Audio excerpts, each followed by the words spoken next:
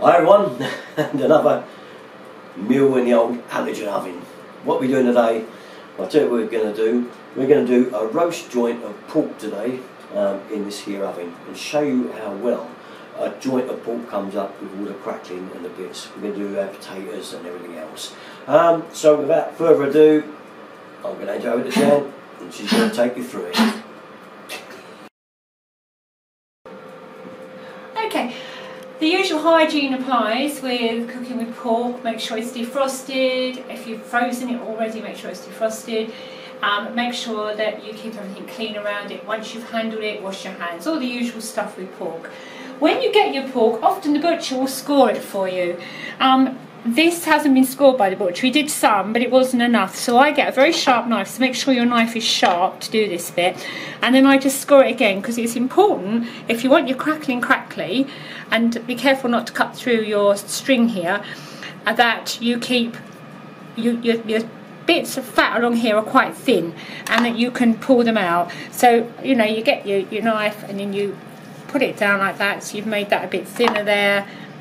Make sure it's not joined at the end, because you actually want it separated like that. Split them out, and then the next thing you have to do is make sure it's really dry, because you don't want it wet. The trick to this is it's dry. Okay, so you put your salt on.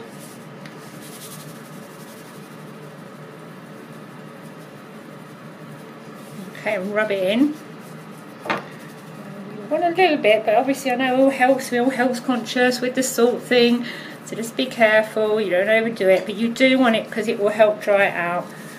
Okay, and then you're going to open up your flour.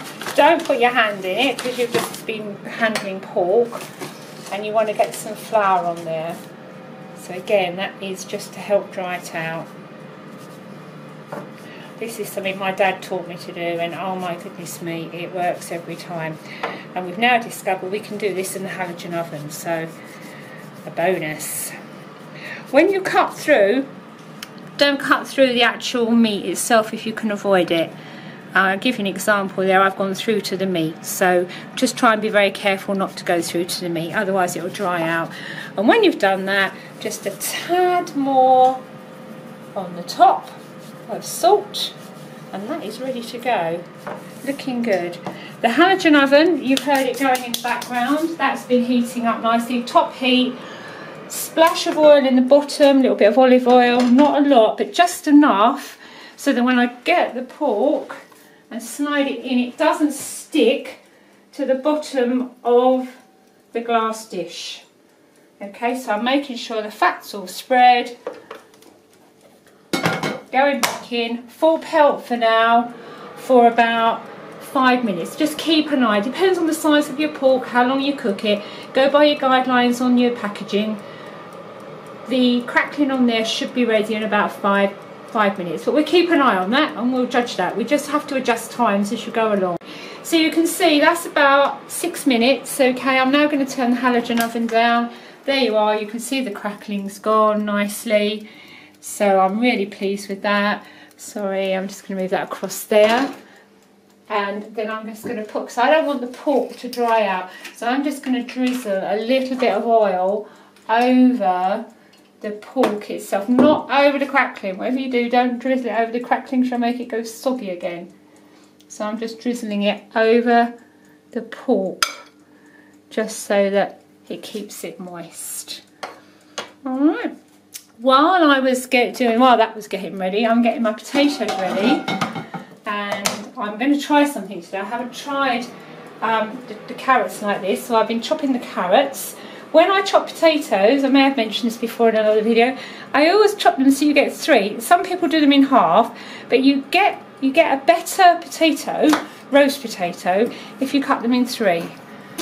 Or you can go down again, of course, if you like. We like really small potatoes, so I've cut them again on some of them.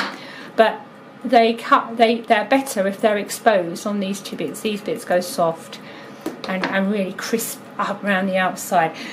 I'm going to put these into parboil together just for probably about 10-15 minutes until they're going soft. So that's the way I'm going to do it today. I haven't done it like this before, so I don't know how it's going to turn out, but we'll give it a go. Righty-ho, now what I'm doing with this, I popped the spacer in because I thought that the crackling was going a little bit too hard and brown. So it's about another 10 minutes in. You can see the juices are coming out of the pork. So I'm going to keep a close eye because we want the pork to still cook, but we don't want that crackling to go too hard and burn. So I popped the spacer in. Again, it depends on the size of your joint as to whether you put the spacer. Now here's the vegetables I've been boiling. You can see the potatoes are just going crumbly, so they're actually ready now for me to drain the water off, and they're getting ready to go in with the pork. Right, I've drained the water out. I'm now going to distress them, which what I mean is I'm just going to do that and shake them around, not too much, don't want them to all crumble away, but all those little bits come off and then go in the hot fat and they go crispy and absolutely gorgeous. Okay, back to the pork then. It's had about half an hour now, so I don't want that crackling. Whatever happens mustn't go in the fat because otherwise it'll just go soggy. But I do just want to turn it so that we are cooking down on this part now, so it's cooking right the way through. So I've taken the ring off because I can't work with the ring on because you burn your hands. So we're all back, it's still on 200 degrees. Pop that down. That's just so I'm cooking it through from that angle now. So I popped them in, all the oil, all the fat out of the pork is going into the bottom of the tray there. What I've done is I popped the potatoes in, and I've got butternut squash in there, and I've got carrots, and I'm leaving all the crumbly bits because they'll taste awesome. Just roll that around so that it gets covered in fat. So basically you're making sure everything's got fat on it.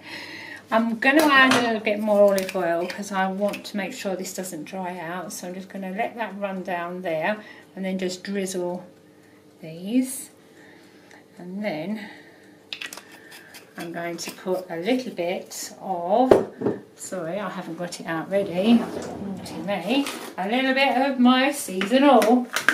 I use this all the time. Just sprinkle it over and on the pork. Taste it already.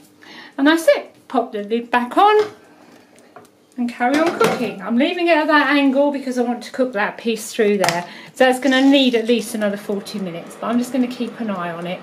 I want the spacer out for now because I want to get the potatoes brown, but I've got to keep my eye on that pork that it doesn't dry out. Right, I've tested my pork's cooked. You can see it is. I turned it around the other way so that this side will get cooked as well.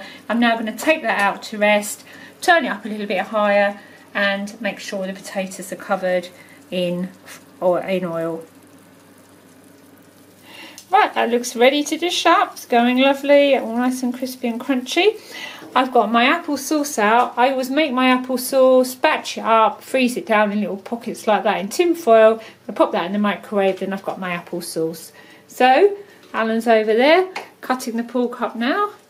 We've got the stock ready for the gravy. So, just get the last bit done, then we're going to eat. Can't wait. You've pinched some already, I can see. Just got to make sure it's all right. Here we are then, our pork's all been cut by Alan, and here's our crackling. No good for you, no good at all for you. Fattening, but taste delicious. Now he's eating it. Right, well, here we go. Sorry you can't join me, but you know, it's one of those things. A little bit of gravy and we'll be away with the mixer. Lovely dinner. Just enjoy it really once it's done. Forget that, you know, pork crackling isn't that good for you. But I'll tell you what, it's absolutely tastes superb. Wow. Okay, all my videos you know where they come. Derek and 33. Thanks very much for watching everybody. See you again next time. Bye bye.